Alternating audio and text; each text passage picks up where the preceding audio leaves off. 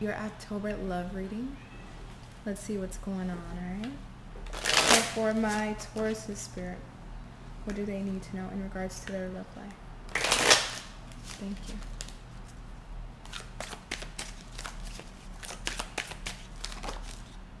We have soul imprints, unresolved wounds, karmic patterns, and inheritances are affecting the situation. Okay. One more for my Tauruses. What do they need to thank you? Dreams. Important dream messages are being given. Interesting. Bottom of the deck we have divine feminine. Okay.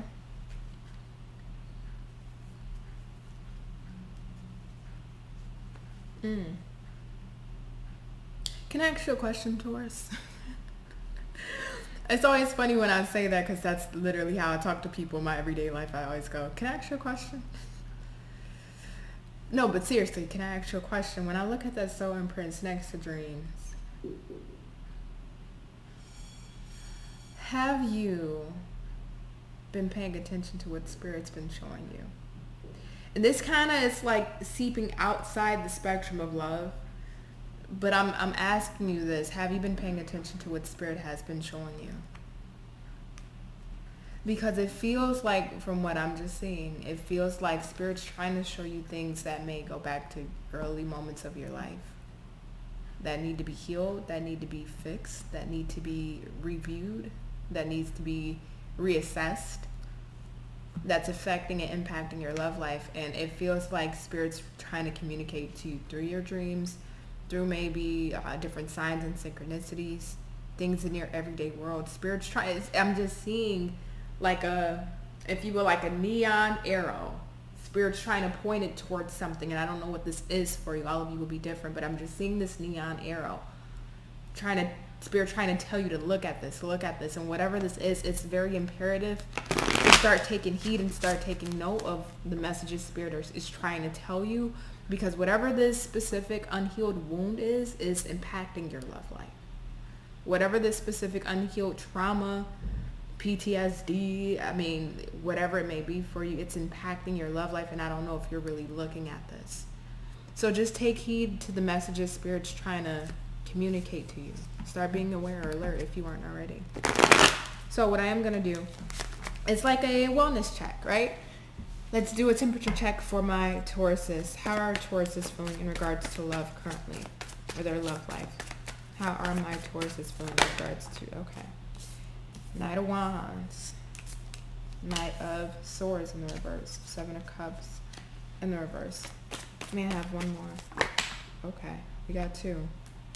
Four of Wands, Chariot. Could be a Cancer. Bottom of the deck is the Two of Cups in the reverse.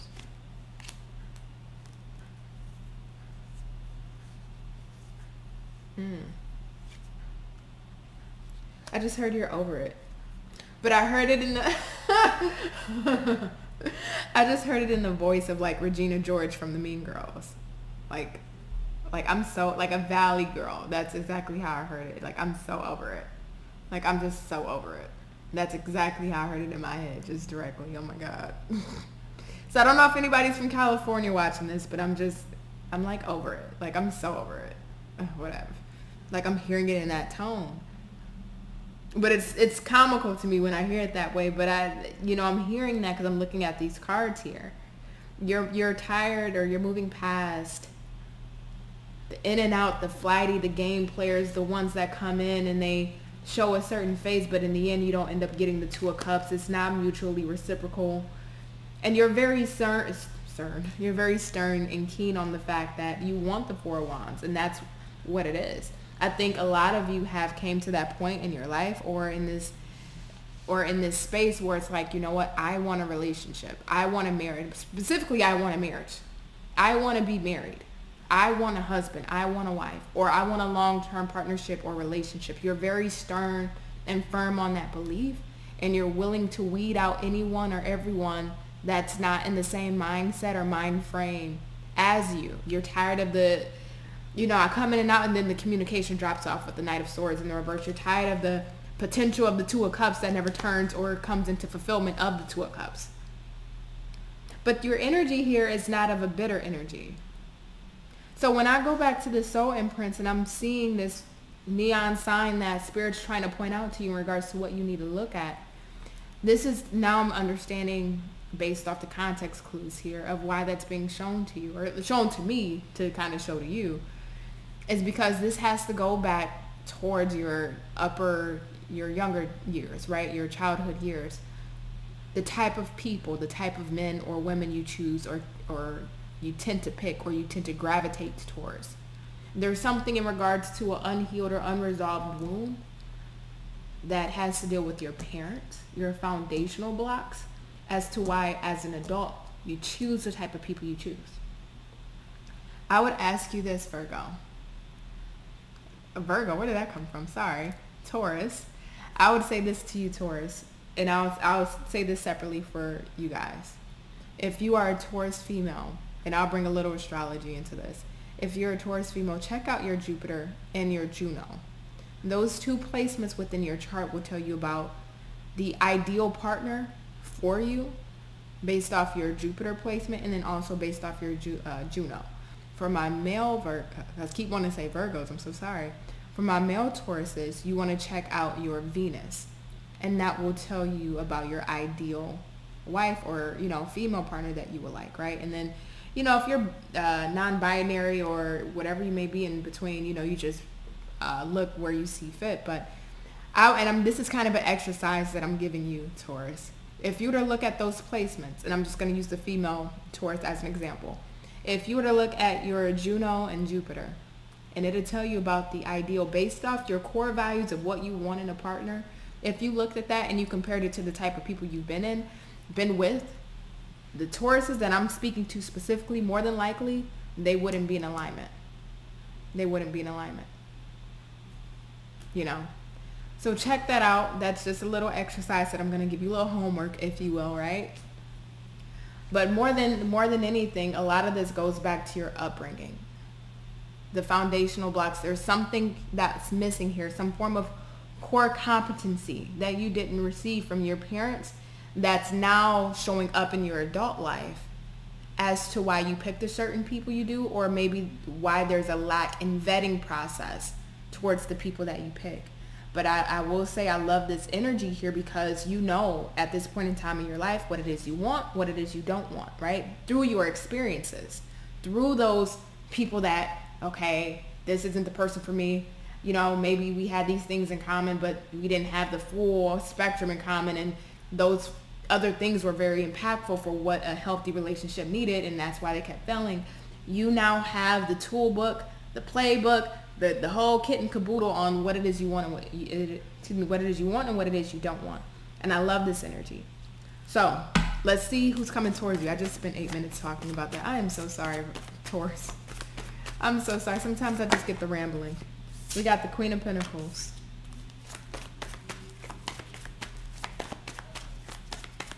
Tell me more for my Tauruses. Three of Wands, Three of Pentacles, both in the reverse.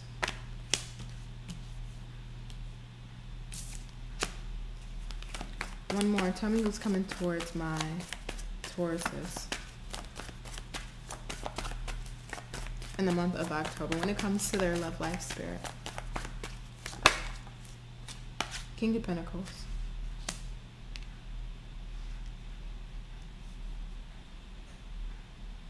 Oh. I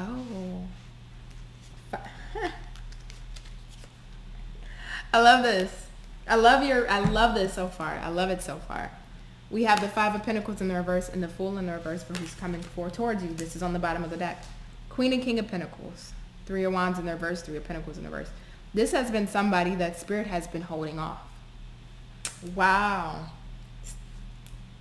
Oh my God. It's okay, I'm sorry. Sometimes I just kind of go into like a brain freeze because everything is like starting to spark in my head, right? Oh my goodness. So this is beautiful. And the reason why I say this is beautiful, I mean, it's kind of unfortunate a little bit, but it's beautiful because this person has been placed on standby for you. It wasn't meant for you to be introduced to this person. It wasn't meant for you to meet this person. This is your absolute counterpart. But it wasn't time yet. It was not time yet. Well, why? Because the work needed to be done. You had to go through these experiences to know what it is that you don't want and what it is you do want. So when Spirit brings in this person, you know how not to fuck it up. Lack of better words, you know how not to F it up. There's things that you had to learn through these experiences due to the fact that you lack certain core competencies to withstand, to maintain, and sustain a healthy, balanced relationship. I know a lot of times us tarot readers can place the blame at the other person, and they did wrong, and it's them, and this, that, and the third, which don't get me wrong, I'm sure they have their, faults. But we also have to take accountability for ourselves because we're the ones who allowed them into our lives, right? So we still have to take some form of accountability, especially when you stay with people for months to years and they've behaved within that time frame a certain way that is not conducive to a healthy relationship, right? We got to take accountability. That's why I was seeing that red arrow sign pointing at something that goes back to your childhood, some form of wound or something that needs to be looked at and reflected upon. Because whatever that is for you, which now I'm kind of giving you the key here, whatever that is for you that goes back to your childhood, whether it was the lack of love from a parent, whereas the lack of attention, time, understanding, whether you felt like an outcast, you felt misunderstood, you didn't, there's a block here that you didn't get that's very imperative to be able to build or sustain or have a healthy relationship. There's something that you lacked that through the experiences of your relationships that you've been through in life, you were able to gain. Unfortunately, you had to gain it the hard way because you didn't gain it as a child. But through your relationships, you were able to gain it. But you needed to go through these hard relationships and these experiences to now understand what it is that you do and don't want. And Spirit's been putting this person on standby until you finally got the lesson. And I love that. So your soulmate, your divine counterpart is now coming in.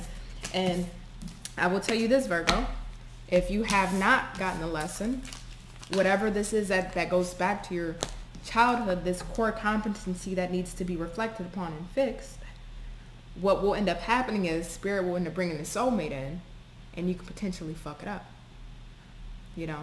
So make sure that we are reflecting upon ourselves and doing that deep, hard, dirty work of how we were brought up or what we lacked in our earlier years, in our developmental years.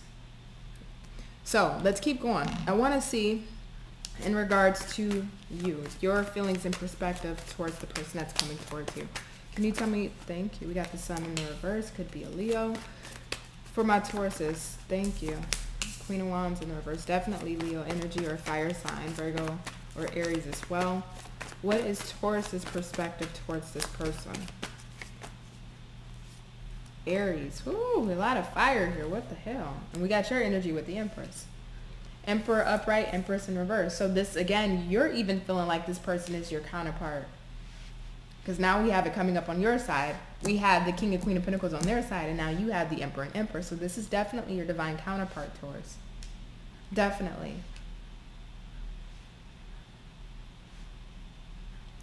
I would ask you though, and I love you, Taurus. My moon is in Taurus, but check your stubbornness. Check your stubbornness at the door. And I mean that. and I get how stubborn you can be. To have that Taurus moon in your emotional space is very difficult. But I get it. But please check it at the door, because I see that being a potential issue here.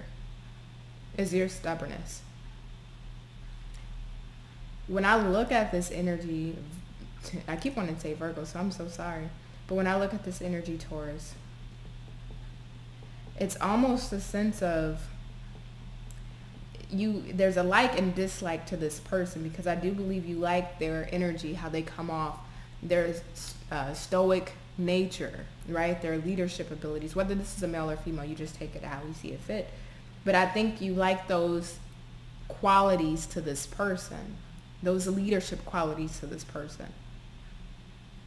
But I'm getting this energy of unwillingness to budge or move. Almost a sense that this person has to put in all of the work to prove to you that they're the ones that are deserving of you. And I'm going to tell you, Virgo. I keep saying Virgo. Why do I keep doing this? I'm sorry. I will tell you, Taurus. Yeah, 6 of Wands on the bottom of the deck. Yeah, you're going to make this person work for you, which is nothing wrong with that. But there is an issue when it goes a little too far, where this person has to do absolutely everything or all of the work based off how you were treated in the past by past relationships or connections. That's not their fault. Don't F up a good connection because of how past people treated you, and now you're making this new person pay for the repercussions of what you've been through in the relationships. I know you know what you want. I know what you know that what you don't want, right? You have your negotiables and non-negotiables intact. But it's not this person's fault for what you've been through or your experiences you've had in love. And I see you putting this person through the ringer to try to gain your attention, gain your love, gain your loyalty, to try and gain that new start with you.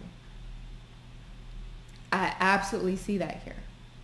And that's not their fault, so please don't put that on them. I want to know how this person will feel about Virgo. Oh my God, why do I keep seeing? How will this person feel about Taurus? Jeez. I'm just ready to like scratch this reading. I didn't said Virgo like 500 times. How else would this person feel about Taurus? Hangman. One more. So we have the 4 of... Ooh. 6 of Swords on the bottom in the reverse. So Page of Pentacles. So they're going to want to start off small. They can sense that you may not be fully... You know what you want. You know what you don't want. But they can still smell that energy of past lingering on you. 6 of Swords in the reverse. Even if you're completely done with the past, you don't want the past, you're just over it.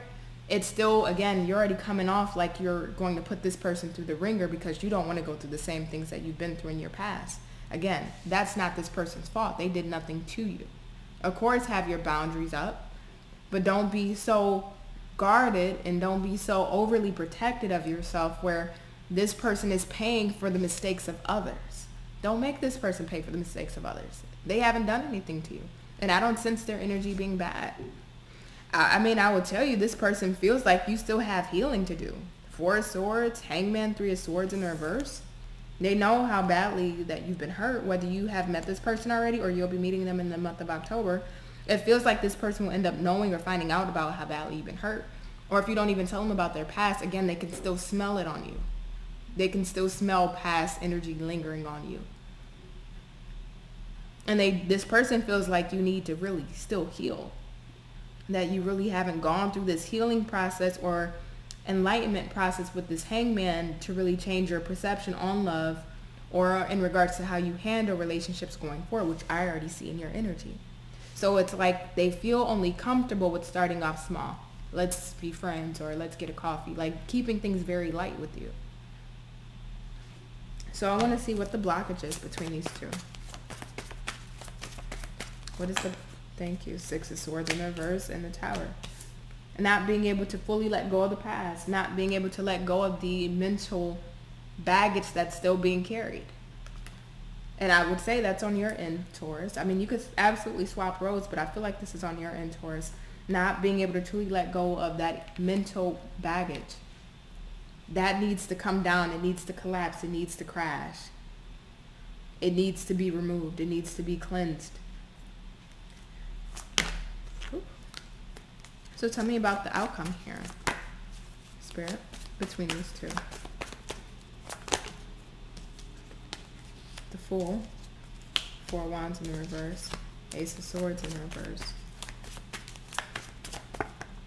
High Priestess in the reverse. Tell me why this Fool is in the upright. King of Cups, 8 of Swords, 7 of Wands.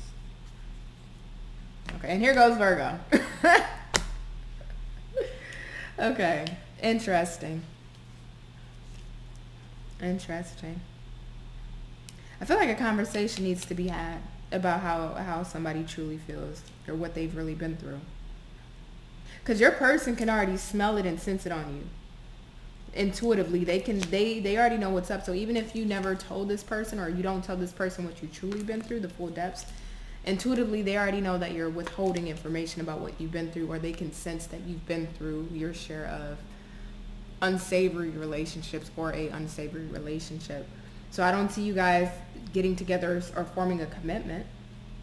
I don't see that. But with the Fool here, the King of Cups, the Eight of Swords, and the Seven of Wands,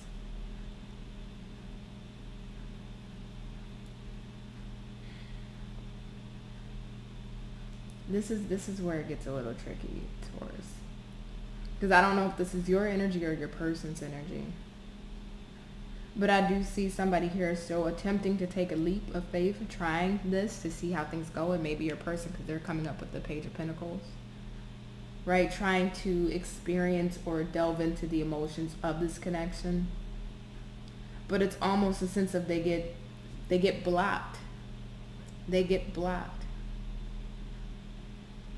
I don't see you cutting off this connection. I don't see you ending this connection, but it's almost a sense of, because mentally, and I'm just going to say this is you because I'm reading it as your energy, because you're still mentally stuck in the past or what you've been through. Again, I don't think you want the past back. I don't think you want to go back to the past.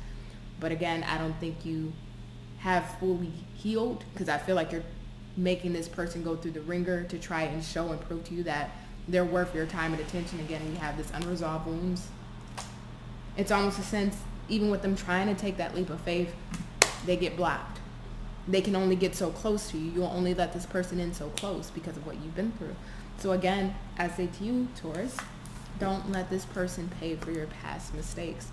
And I'm not saying you were the one making mistakes in your past relationships, but, you know, your person, whoever this is, has nothing to do with your past. And I see you, because you know what it is that you truly want and don't want, I see you truly putting this person through the ring of fire to win you over. Nothing wrong with making somebody, you know, put up a run for their money, but when it's to the point of they're trying and it's still not enough, or it's not good enough, or you putting up barriers or barricades or blockages where you're not even giving, because I don't really see you giving anything. I feel like you're making this person work while you just sit back and see and watch. And that's not fair to this person. It has to be reciprocity here. So I don't see things ending between you two per se, but I do say, Taurus, when we talk about those wounds from childhood that need to be reflected upon, they really do, right? So I will leave this here. Hopefully this has been insightful and informative. It's been an absolute pleasure to read for you, Taurus. Sorry for calling you Virgo a million times over and then some. My absolute apologies. But again, I love you as always, and I'll catch you on the next one. Bye.